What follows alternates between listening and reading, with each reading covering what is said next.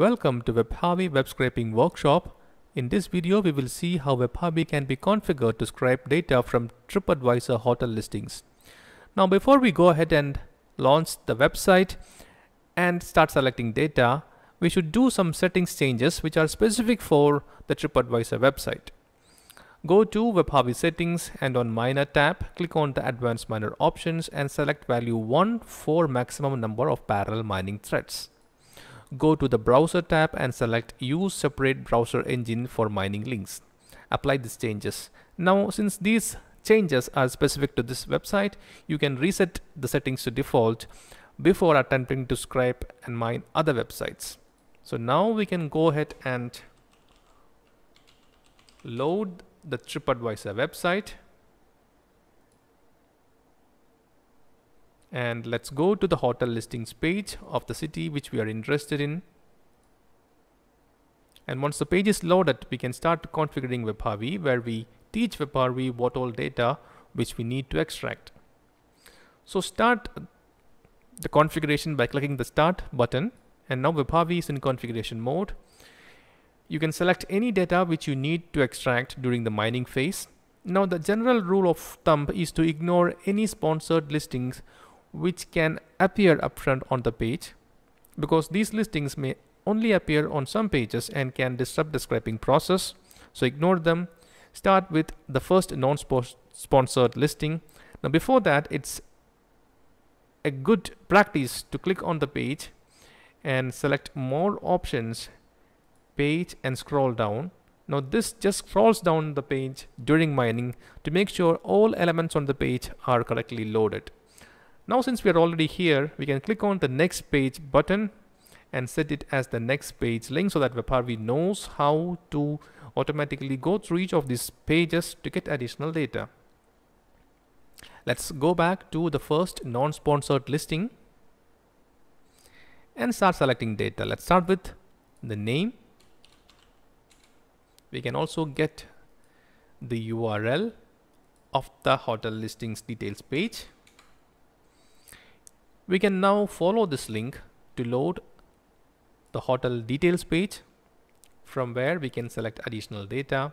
Once the page is loaded, we can just start selecting data. Let's start with the reviews, followed by the rank, address,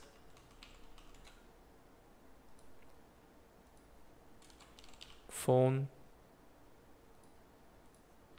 website. Now this would be a redirected link. Let's also get the default image displayed. If you want to get multiple images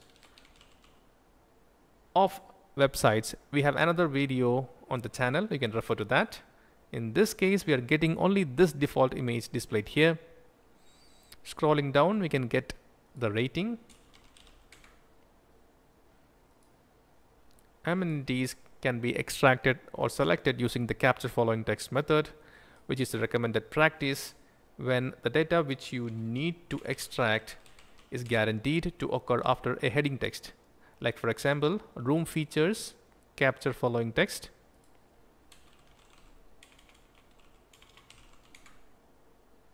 And types.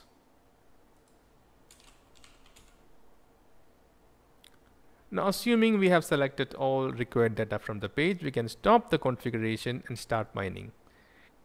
Click on the Start button in the Miner window. WebHarvy asks whether you can select a folder where downloaded images can be placed. In this case, I hit cancel and image URLs will be downloaded instead. WebHarvy is loading the same page for which we created the configuration, and it will start pulling the data from the listings page.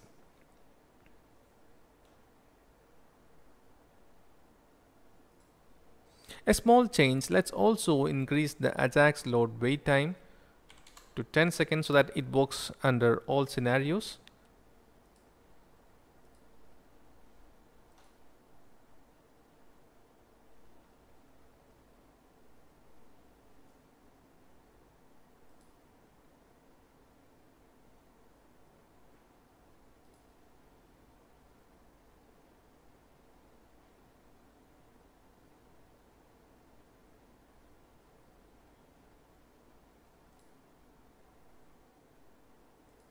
We can see that WebHarvy has fetched the name and URL from the starting page. Now it will follow each hotel link to get additional data.